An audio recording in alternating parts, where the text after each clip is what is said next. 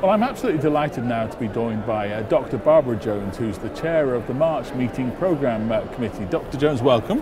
Thank you. Thank you. Thank you for taking the time to talk to us today. Oh yes, well I think WebsAge is a very good thing. Thank you. Yeah. Thank you. Now, you were chair of the Programme Committee, you are chair of the Programme Committee. What were you trying to achieve through the Programme Committee this year? Well, the APS at the March meeting is represented by many units. And some of these units have a large number of members.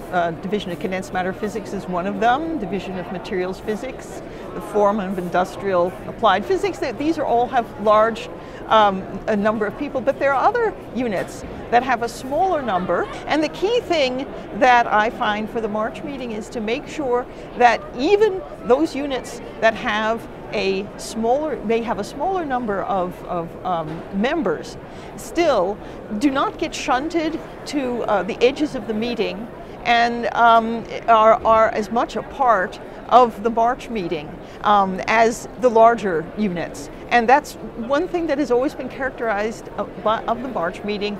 It's diversity and the large number of subjects that we have all meeting at once. There's so much overlap at all times between all of these subjects that it's always best to have them under one roof. And so that is our goal, to have a March meeting that is as representative as possible and filled with exciting topics as possible. So what are some of this year's most exciting topics, do you think?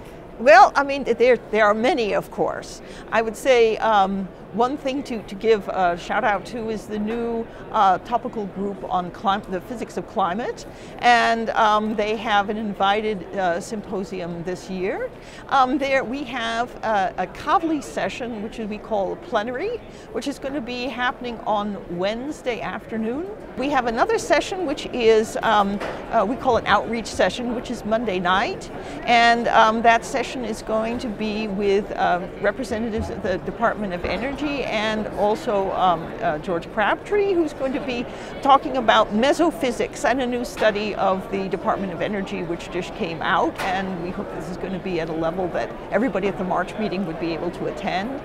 And another thing I wanted to point out is Thursday evening there's going to be not one but both of the Nobelists from last year are going to be here, and in the evening there's going to be a session in which these Nobelists are going to be talking about their Nobel Prize research, and then there's going to be a reception following that. Right, and there's a lot there, isn't there? Now, the other thing, you talk about diversity, there's a lot of people here from all over the world, and there's a lot of people here of all sorts of different ages as well. How important is it for you that it's an all-embracing meeting like that?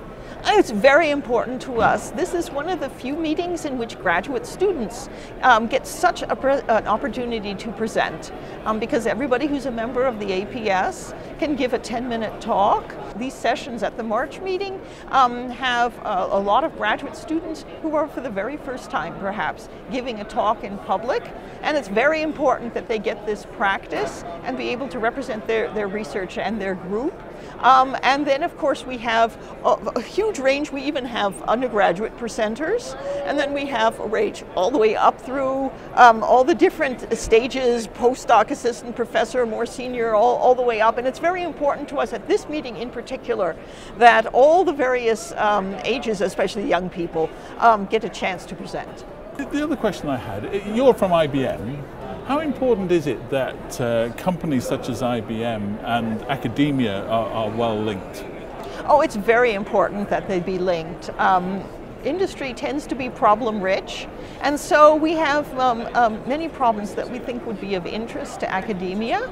And likewise, academia is very important because they have manpower and interested, excited, enthusiastic students, and postdocs, and a very important source of very fundamental research often that's very important for the industry to find out.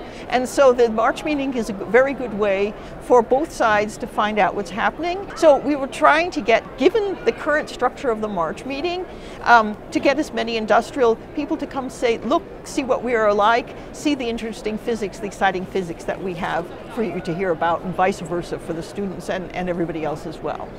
Well, thank you very much indeed for joining us today. Really appreciate it. It's a fascinating meeting, and I hope you have a great week. Thank you. Thank you very much.